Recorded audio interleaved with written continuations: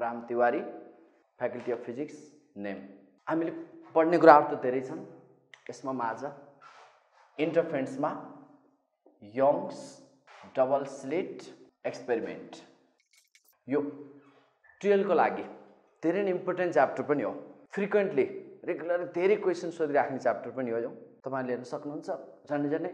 17 चोटी सोधा होला अहिलेसम्म अब यसमा यंग्स डबल स्लिट एक्सपेरिमेन्ट बुझ्नको लागि हामीले इन्टरफेरेन्स रिलेटेड केही कुराहरु यो थाहा हुनुपर्छ phase difference path difference minima maxima यी पोइन्टहरु जसरी यंग्स डबल स्लिट एक्सपेरिमेन्टमा कुनै मेन सोर्स यस यसको इक्विडिस्टेन्समा कुनै दुईटा न्यारो स्लिटहरु डिजाइन गरेर राखेको हुन्छ S1 S2 slit these two slits are at separation small d slit and screen are placed at separation capital D S1 S2 slit ले दुईटा कोहेरेन्ट सोर्स को फर्ममा काम गर्छ अब कुरा रह्यो यहाँ कोहेरेन्ट सोर्स कोहेरेन्ट सोर्स को कुरा आउने भयो कोहेरेन्ट सोर्स भनेके यसलाई बुझ्नु पर्ने पोइन्ट आयो फेरि कोहेरेन्ट सोर्स सिंगल सोर्स हाम्रो दुईटा लाइट बल्बहरु कोहेरेन्ट हुँदैन कहिले पनि यसको लागि फेज सेम हुन्छ भन्ने छैन कोहेरेन्ट सोर्स प्रोड्युस गर्नको लागि सिंगल सोर्सलाई डिवाइड गरिन्छ सिंगल सोर्सलाई अब कोहेरेन्ट सोर्स प्रोड्युस गर्ने दुईटा मेथड छन् division of wave front division of intensity र एम्प्लिट्युड अब यसको फेरि छुट्टै टपिक्समा डिटेलमा डिस्कस गरौँला अहिले कोहेरेन्ट सोर्स प्रोड्युस गर्ने सिम्पल यंग्स डबलको लागि चाहिने पोइन्टमा बुझाउँछु यसमा कोहेरेन्ट सोर्स कुनै मेन सोर्सको सिंगल सोर्सलाई दुईटा मेन सोर्सलाई दुईटा इक्विडिस्टेन्समा न्यारो स्लिट राखियो यसबाट जाने लाइट वेभ फ्रन्टको फर्ममा जाँदैछ वेभ फ्रन्ट भनेको फेरि यहाँनिर कुरा यो आउँछ wave front locus of the particles vibrating in same phase अब यो भनेको फेरि यहाँनिर पोइन्ट छ यो front locus of the particles vibrate मैले सिम्पली बुझाउनको लागि ल म यहाँनिर मेन सोर्स पाएँ मलाई सराउन्ड गर्ने गरी अरु साथीहरुको एउटा सर्कल छ टाइट सर्कल जब म डिस्टर्ब हुन्छु मेरो डिस्टर्बेन्स सुरुमा यो लाइनको रिसिभ गर्छ उनीहरु पनि त आफ्नो एउटा पेरिफेरीमा ओसिलेट हुन थाल्छ ती डल्ला डल्ला जस्तो बनाउँछ त्यसलाई हामी वेभलेट भन्छौं वेभलेट मतलब सेम फेजमा भाइब्रेट हुने particles vibrating in same phase त्यसकै बाहिर जुन टेन्जेन्ट ड्रा गर्छौं त्यसलाई इन्भेलप त्यो tangent is called wave front locus of the particles vibrating in same phase जुन लोकस छ त्यसलाई भाइब्रेटिङ फेजमा जुन वेभलेट लोकस त्यसको एभ्री पोइन्ट डिस्टर्ब छ ओसिलेट छ भनेको म मेन सोर्स थियो भने यसले के गर्यो सेकेन्डरी सोर्सको फर्ममा काम गर्यो त्यो source secondary source every point disturb छ प्रत्येक पोइन्टले सेकेन्डरी सोर्सको फर्ममा काम गर्छ अर्कोलाई डिस्टर्ब गराउँदै जान्छ मेरो डिस्टर्बेन्स सुरुमा म यहाँ थिएँ अर्कोले डिस्टर्बेन्स हुँदै जाँदा लाइट पनि एक्चुअली यही हो वेभ फ्रन्टको फर्ममा अगाडि बढ्दै जान्छ एउटा अर्कोलाई यसरी प्रोसिड हुँदै जाँदा जहिले पनि forward डाइरेक्सनमा energy processed in forward direction backward energy is not possible progressive wave हामीले प्रोग्रेस भनेकै अगाडि बढ्दै जाने कुरा प्रोग्रेसिभ भन्छौं अब यसमा यो कुराहरु त डिटेलमा जानुपर्ने पोइन्ट छ अहिले यो यंग्स डबलको बुझाउनको लागि मैले कुरा गर्दै छु यो मेन सोर्सबाट जाने वेभ अब जब S1 S2 स्लिटमा पुग्दा S1 S2 स्लिटबाट आफ्नै सेटका वेभहरु प्रोड्युस हुँदै जाने भयो S1 बाट पास हुने वेभ र S2 स्लिटबाट पास हुने वेभको फ्रिक्वेन्सी डिफरेन्ट छैन एम्प्लिट्युड सेम छ किन त्यही मेन सोर्सलाई नै हामी डिवाइड गरिएको छ अब इन्डिपेन्डेन्ट सोर्सको जस्तो फर्ममा काम त गरेको छ एक्चुअली इन्डिपेन्डेन्ट होइन मेन सोर्सलाई फ्रिक्वेन्सी सेम यसबाट जाँदै गर्दा यदि सेम फेजमा कोहेरेन्ट सोर्सको कुरा गर्दै थिएँ मैले कोहेरेन्ट सोर्स भनेको इक्वल फ्रिक्वेन्सी कन्स्टेन्ट फेजले डिफर गर्ने वेभ प्रोड्युस गर्ने source are called कोहेरेन्ट source F1 must be equals to F2 equal frequency constant phase difference अब यसको लागि अब यसमा कन्स्ट्रक्टिभली सुपरपोज भयो भने ब्राइट फ्रिन्ज डिस्ट्रक्टिभली सुपरपोज भयो भने डार्क फ्रिन्ज अब फेरि कुरा गरौँ कन्स्ट्रक्टिभ र डिस्ट्रक्टिभ सुपरपोजिसनको बारेमा केही थोरै constructive superpose होने same phase superimpose to each other, crest of one superpose with crest of another, or trough of one superpose with trough of another. जस्तै सपोज एउटा कुनै वेभ छ, यसको एम्प्लिट्युड a1, अर्को a2 एम्प्लिट्युड भएको wave छ, a1 a2 amplitude भएका कुनै दुईटा वेभहरू फर्स्ट वेभको क्रेस्टसँग सेकेन्डको पनि क्रेस्ट सुपरपोज, फर्स्टको ट्रफसँग सेकेन्डको पनि ट्रफ सुपरपोज भयो भने रिजल्टिङ एम्प्लिट्युड राइजेस भेक्टोरिकल्ली, भेक्टोरिकल राइज। जस्तै रिजल्टिङ वेभको एम्प्लिट्युड अर्को च्याप्टरमा हामी कुरा गर्छौँ, a1 square plus a2 square plus 2 a1 a2 cos 5 भेक्टोरिकली rise हुने भयो। भेक्टोरिकली राइज भयो रिजल्टिङ वेभको एम्प्लिट्युड यो बन्दै नि भयो, भनेपछि रिजल्टिङ वेभको एम्प्लिट्युड a हुने भयो। डिस्ट्रक्टिभ सुपरपोजिसन, डिस्ट्रक्टिभ सुपरपोजिसनमा एउटाको क्रेस्टसँग अर्कोको ट्रफ, क्रेस्टसँग ट्रफ, ट्रफसँग क्रेस्ट। सपोज a1 एम्प्लिट्युड हुने वेभको क्रेस्ट सँग a2 एम्प्लिट्युड वेभ हुने वेभको ट्रफ सुपरइम्पोज भयो। a1 a2 crest of one superposed with trough of another, or trough of one superposed with crest of another. Constructive superposition में crest superposed with same phase superimposed to each other. Destructive में opposite phase superimposed to each other. That is crest with crest, trough with trough in constructive. Crest with trough, trough with crest in destructive superposition. यसरी हुँदा कन्स्ट्रक्टिभली superpose भयो resulting amplitude बढ्ने भयो, destructive superpose हुँदा resulting amplitude घट्ने भयो। Amplitude घट्यो त रिजल्टिङ वेभको एम्प्लिट्युड यो आउने भयो। एम्प्लिट्युड इज इन्टेन्स, यसमा intensity is directly proportional to square of amplitude, square of amplitude, square of amplitude. अब इन्टेन्सिटी बढ्यो, एम्प्लिट्युड बढ्यो त इन्टेन्सिटी पनि बढ्ने भयो। यसमा intensity rises, intensity falls. Intensity rise भयो मतलब इन्टेन्सिटी भनेको total energy falling in unit area in unit time. Unit टाइममा युनिट एरियामा फल हुने लाइटको इनर्जी एमाउन्ट बढ्यो, इनर्जी बढ्यो, यसले ब्राइट फ्रिन्ज दिने भयो, ब्राइट आउने भयो। डिस्ट्रक्टिभ घट्दै जाने भयो, यसले डार्क फ्रिन्ज दिने भयो। भनेपछि constructive superposition, constructive superposition, destructive superposition. कन्स्ट्रक्टिभली superpose it gives bright fringe, destructive superpose हुँदा gives dark fringe, bright fringe. यसबाट ब्राइट फ्रिन्ज अब्टेन हुने भयो, यसबाट डार्क फ्रिन्ज अब्टेन हुने भयो। अब ब्राइट डार्क फ्रिन्ज अब्टेन हुने भयो त थाहा भयो हामीलाई। यसको लागि फेजमा कसरी डिफर हुन आउँछ। अब यसमा फर म्याक्सिमा, कन्स्ट्रक्टिभको फर म्याक्सिमा, म्याक्सिमाको लागि cos फाइ, यसमा cos फाइ फाइ a1 a2 सेम फेजमा सुपरइम्पोज, भनेपछि फाइ is cos phi equals to 1, cos phi 1। For minima, for minima cos phi -1, good. For minima cos phi -1, opposite phase 180 degree. अब यसमा फेजमा differ गर्ने भ्यालुहरू, phase differ गर्ने भ्यालुहरू 1 आउने, phase differ हुने पोइन्टहरु जस्तै 5, phase difference for maxima 0 cos 0 1, 2 pie 4 pie in terms of even pie, even pie, even पाई को अर्डरमा, even पाई। यसलाई n को टर्ममा राख्दा 2n pie, 2n pie. n starts from 0 1 2 for minima 5 cos phi -1, for -1 phase differ हुने point pi cos pi -1, 3 pi -1, 5 pi and so on। यो अर्डरमा जाँदा odd pi, odd pi ले फेजमा डिफर हुन आयो भने त्यो डिस्ट्रक्टिभ सुपरपोजिसन मिनिमा। यसमा n को टर्ममा 2n -1 पाई, n 1 देखि स्टार्ट हुन्छ भने, if n starts from 1, where n starts from 1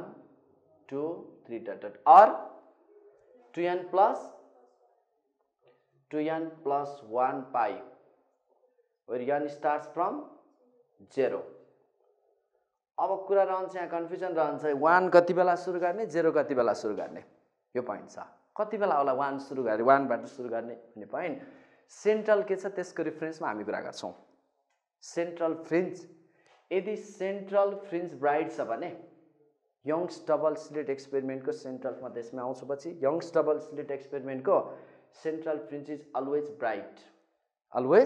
bright अब किन ब्राइट त अब यसमा त्यसमा कुरा गरौँला अहिले यसमा सेन्ट्रल ब्राइट हो भने यसलाई जेरोथ ब्राइट स्टार्टिङ यो first dark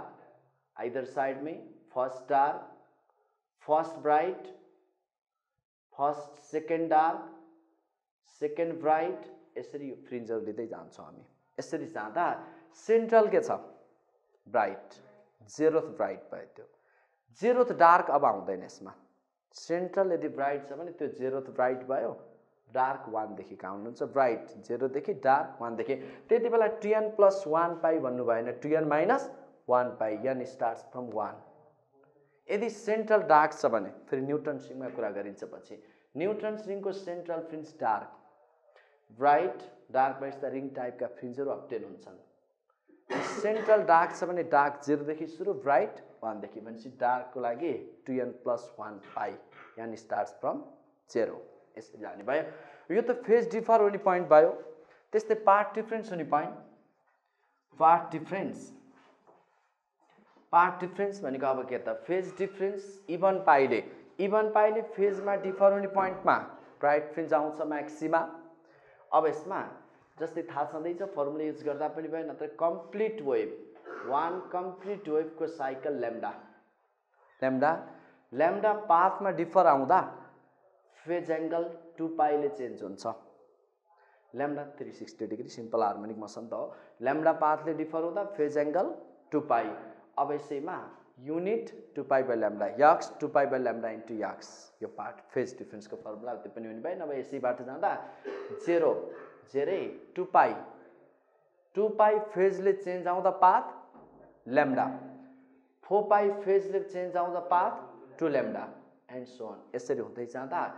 formula n lambda को अर्डरमा n ल्याम्डा अब यंग्स डबल मैले त्यही भएर यो बुझाउन खोजेको त्यसमा जानुभन्दा अगाडि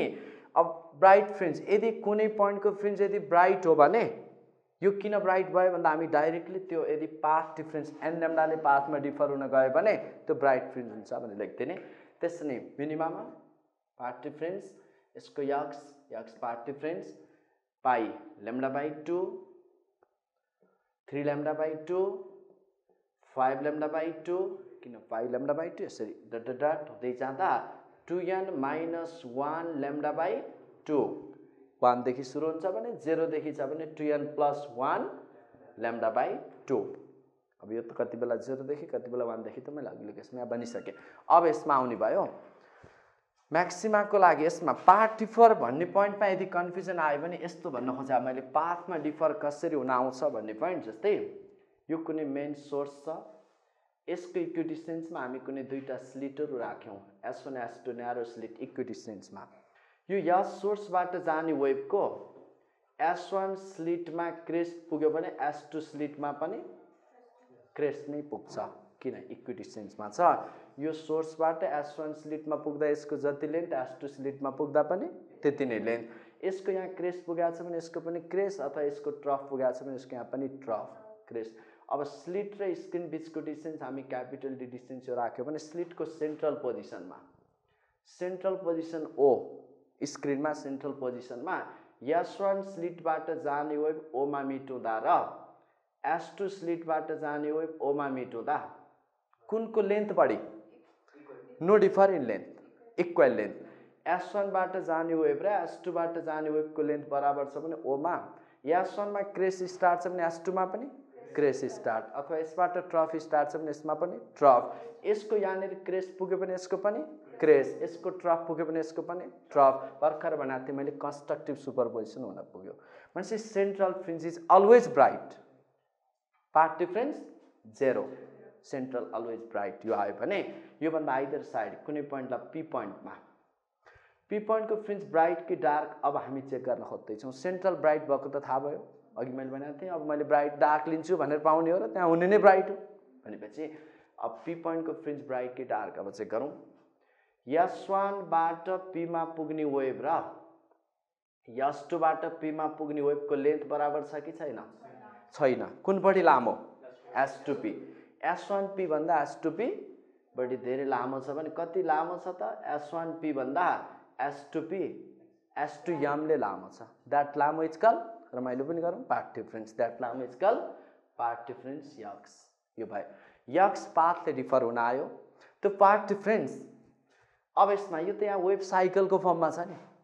यदि यतिले मात्रै डिफर भएको भए यतिले मात्रै भन्नुको रिजन λ/2 λ/2 ले मात्रै डिफर भएको भए डिस्ट्रक्टिभ सुपरपोज हुने थियो मतलब S1 बाट जाने वेभको क्रेस्ट यहाँ पुग्दा यसको ट्रप मिटर नपुग्ने थियो अथवा यसको ट्रप पुग्दा यसको क्रेस्ट पुग्ने थियो त्यो डार्क फ्रिन्ज हुने थियो त्यसै नै अलि बढी अझै माथि जा जति माथि के त्यति नै यसको यतातिर यसको बढी यता हो भने यसको बढी हुँदै जाने भयो भनेपछि यतिले बढी भएको भए मतलब यो लैम्डा भयो लैम्डाले डिफर हुन आयो भने हो कन्स्ट्रक्टिभ सुपरपोजिसन त्यसै नै अब अर्को हाफ साइकल थपियो मतलब 3λ/2 ले डिफर हुन आयो भने डिस्ट्रक्टिभ जति माथि जान्छ पार्ट डिफर त बढ्दै जान्छ भनेपछि अब हामीले के बुझ्नु पर्यो भन्दा लैम्डाको इंटीग्रल मल्टिपलको अर्डरमा लैम्डाको इंटीग्रल मल्टिपलको अर्डरमा 1λ 2λ 3λ 4λ यसरी डिफर हुन जान्छ भने त्यो त्यसमा सेम फेज सुपरपोज हुन पुग्छ भनेपछि कन्स्ट्रक्टिभ सुपरपोजिसन ब्राइट फ्रिन्ज आउँछ अब λ/2 को odd integral 1λ/2 3λ/2 5λ/2 λ/2 को odd integral multiple ले डिफर हुने पॉइंट डिस्ट्रक्टिभ सुपरपोजिसन पॉइंट हो डार्क फ्रिन्ज फर्म हुने पॉइंट यसैले अब हामीले यहाँनिर घोडा राख्यो भने जेब्रा जस्तो देखिने भयो भन्ने पॉइंट यहीँनिर आयो कुरा अब पार्टनेसमा डार्क ब्राइट अब सेन्ट्रल ब्राइट हुने भयो त्यसपछि डार्क ब्राइट यो अर्डरमा फ्रिन्जहरू अप्टेन हुने भयो अब मैले त यो जुन थ्योरेटिकल कुराहरू यङ्ग्स डबल स्लिट एक्सपेरिमेन्ट बुझाउनको लागि यो चाहिने पोइन्टहरू मैले यसरी यहाँनिर भन्न खोजेँ अब म एकचोटि यङ्ग्स डबल स्लिट एक्सपेरिमेन्टमा कुरा गर्न खोज्दैछु अब यसकै पोइन्टमा माइन्ड ग्राफ यसमा राखेर यङ्ग्स डबल स्लिट छोटोमै लेखेँ मैले YTSE यो मेन सोर्स यसको इक्विडिस्टेन्समा मैले कुनै दुईटा स्लिटहरू राख्दैछु S1 एन्ड S2 स्लिट दुईटा स्लिटहरू बिचको सेपरेसन स्मल d स्लिट र स्क्रिन बिचको डिस्टेन्स क्यापिटल D यो स्लिट को यसमा सेन्ट्रल पोजिसनमा ओमा बन्ने फ्रिन्ज जहिले के हुने भयो always bright constructive superposition same phase superpose हुने गरी गयो यसलाई हामी के भन्यौ सेन्ट्रल ब्राइट अब यसको आइदर साइडमा ब्राइट डार्कहरू हुँदै जाने भयो फ्रिन्जहरू फर्म हुँदै जाने भयो जस्तै यो पी पोइन्टको फ्रिन्ज ब्राइट कि डार्क मलाई थाहा छैन अहिले सेन्ट्रलदेखि वाइ डिस्टेन्सको पोइन्टको फ्रिन्ज सेन्ट्रलदेखि मेजर गरिएको why डिस्टेन्सको fringe P पोइन्टको fringe may be bright or dark depends upon path difference x path difference अब यसरी बुझौँ कि पाथमा लैम्डाको इंटीग्रल मल्टिपलको अर्डरमा डिफर हुने पोइन्ट थियो भने ब्राइट हुने भयो 1λ 2λ फिफ्थ ब्राइट हो भने 5λ ले डिफर हुनु पर्यो अब यसरी नै अब यसमा λ/2 को ऑड इंटीग्रल ले डिफर हुने पोइन्ट हो भने डार्क मिनिमा जस्तै S1 बाट P मा पुग्ने वेभ र S2 बाट P मा पुग्ने वेभको लेन्थ बराबर छ त छैन S1P भन्दा S2P को लेन्थ अब यसमा यहाँनिर लिन खोजेँ मैले यो परपेन्डिकुलर S2M ले डिफर छ S2M पार्ट डिफरेन्स छ यो सोर्सबाट यसमा यो सोर्सबाट S1 ले S2 स्लिटमा जाँदा नो डिफर जब S1 र S2 कोहेरेन्ट सोर्सबाट जाने वेभ P मा पुग्दा S1P भन्दा S2P S2M पाथले बढी छ एक्चुअली मैले अब यो त लाइट वेभ हो तर स्ट्रेट लाइन जस्तै देखाइदिएँ किन light appears to travel in a straight line because it has very short wavelength almost हामी straight line में जस्तो travel गरेको देख्न सक्छौं भने यसमा यो x पार्ट डिफरेन्स छ x पार्ट डिफरेन्स यो एंगललाई मैले थीटा भनेर लिदिए अब स्लिट को S1 S2 स्लिट को सेन्ट्रल पोजिसन C रह्यो C र P लाई पनि मैले यसरी हानेर कन्स्ट्रक्ट गर्दिए यो एंगललाई पनि मैले थीटा नै लिदिन्छु किन थीटा लिदिए मैले ज्योमेट्रिकली यो र यो बराबर एंगल भन्न खोजेको होइन S1 S2 स्लिट एकदम न्यारो स्लिट हुन् एक्चुअली भेरी सर्ट डिस्टेन्समा छ न्यारो, यो थीटा भेरी स्मल एंगल हो। फ्रिन्ज पनि धेरै माथिसम्म यसरी जाने होइन, P lies very close to ओ भनेपछि यो S two am very short distance हुनाले यो थीटा भेरी स्मल एंगल थियो, अनि ओ र पी पनि भेरी एकदम नजिकको पोइन्ट हुनाले यो थीटा पनि भेरी स्मल। यो स्मललाई थीटा, यो स्मललाई किन बीटा लेख्ने त, थीटा थीटा लेख्दै मैले भयो भनेपछि in triangle S1 m S2 S1 m S2 मा sin theta is equals to x by d p by s in triangle POC tan theta equals to y by d, tan theta equals to y by d. Since theta is very small, so sin theta nearly equals to theta, tan theta nearly equals to theta. This by sin theta equals to tan theta, y by ठुलो d equals to x by सानो d, y by d equals to, this gives y equals to x d by d, अब हामीले memorise गर्नुपर्ने point के हो है, यहाँनिर y भनेको सेन्ट्रल देखि p पोइन्ट को फ्रिन्ज को डिस्टेन्स त्यो, that may be bright or dark depends upon x path difference. यदि x के हो भने ब्राइट, n लैम्डा ले डिफर गरेको पोइन्ट छ भने ब्राइट, 2n - 1 लैम्डा by 2 ले डिफर गर्ने पोइन्ट छ भने डार्क भनेको if p is bright, if p is bright fringe, then x path difference x n lambda where n starts from 0 1 2 3 for nth bright, for first bright यसरी first second third, first bright को लागि first bright fringe y1 equals to n1 x को ठाउँमा n lambda use गर्ने, lambda d by d first bright, for second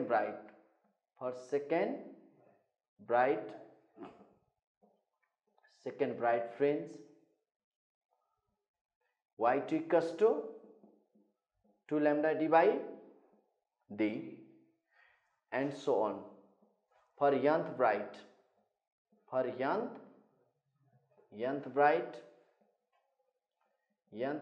fringe को लागि yn equals to n lambda d by d for nth bright. Similarly, if p is dark fringe, if p is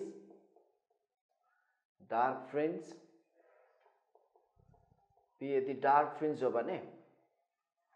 path difference should be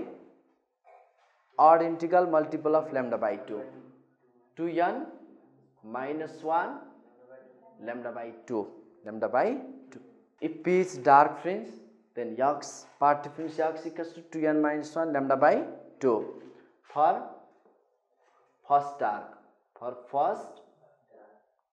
first dark fringe y1 1 2 into 1 3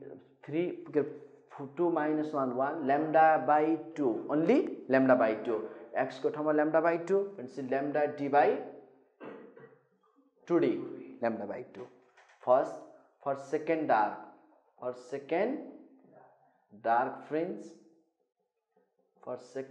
fringe y2 equals to x n को ठाउँमा 2 4 minus 1 3 lambda by 2, x को ठाउँमा 3 lambda by 2 3 lambda d by 2d, x को ठाउँमा 3 lambda by 2 and so on. For nth dark fringe yn is equals to 2n - 1 lambda d by 2d for nth bright, for nth dark. Fringe width को कुरा आउँछ, fringe width beta, it is the separation between two consecutive bright or two consecutive dark fringe. Two consecutive bright fringe, suppose beta equals to y n minus y n minus 1. For example, y2 minus y1, y3 minus y2, y4 minus y3 यस्तो हुने भयो. Central ओ छ र यो पोइन्टमा second bright छ. Suppose यो पोइन्टमा फर्स्ट ब्राइट छ भने सेन्ट्रलदेखि second bright फ्रिन्जको distance y2, first ब्राइटको distance y1. y2 मा y1 घटाइदियो भने सेकेन्ड र फर्स्ट बिचको आयो. अथवा त्यसरी नै third y3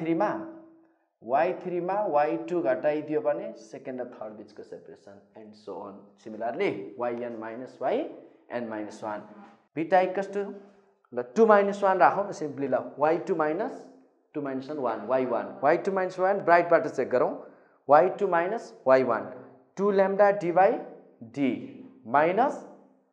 lambda d by d. It comes lambda d by d. Or 3 minus 2 y3 minus y2 गर 3 lambda d by d minus 2 lambda d by d, lambda d by d. Bright. Similarly, in case of dark, y3 minus y2, y3 minus y2, 3 minus 1, y3 minus y, starting में y2 minus y1 गरौँ. y2 minus y1, y2 minus y1 गर्दा 3 lambda d by 2d minus lambda d by 2d. It comes to be lambda d by d. Or y3 minus y2 5 lambda d by 2d minus 3 lambda d by 2d. It comes to be lambda d by d. अब यसबाट हामीले के बुझौँ भन्दा कन्सेक्युटिभ ब्राइटहरु बीचको separation lambda d by d आयो भने कन्सेक्युटिभ डार्कहरु बीचको separation पनि lambda d by d नै आयो. अब त्यसमै यसले के इन्फर्मेसन दियो हामीलाई भन्दा Young's double slit एक्सपेरिमेन्टमा all the fringes are of equal width. डार्कहरु बढी विड्थको ब्राइट कम विड्थको हुने भए यस्तो पोसिबल हुन्थ्यो त कन्सेक्युटिभ ब्राइट र कन्सेक्युटिभ डार्क बीचको सेपरेसन सेम आउने थियो. यही सोधिन्छ क्वेशन सोध्छ कसरी. So that in Young's double slit experiment all the fringes are of equal width. हामीले यही गरेर देखाउने. कन्सेक्युटिभ ब्राइटहरु बीचको separation lambda d by d आयो, कन्सेक्युटिभ डार्क बीचको सेपरेसन पनि lambda d by d आयो. यसरी प्रुभ हुन्छ.